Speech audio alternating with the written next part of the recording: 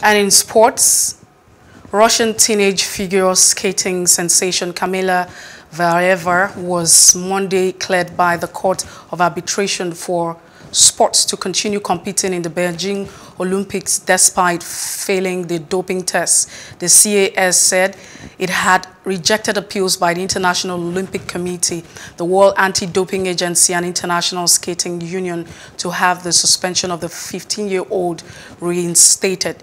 The athlete is now able to take part in the singles event and begins on Tuesday, just a day after the top sport courts release its decision. She will be a favorite to win the competition.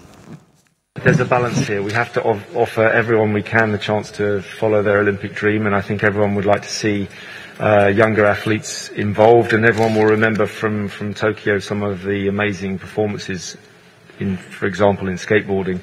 But there is a balance and there is a challenge, and that's the welfare of the athletes. And I went through the measures that I think, I know that are being taken. We need to do, of course, always, everyone needs to do more in these cases.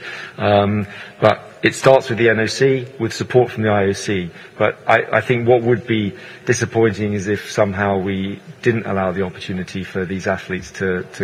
Hello. Hope you enjoyed the news. Please do subscribe to our YouTube channel and don't forget to hit the notification button so you get notified about fresh news updates.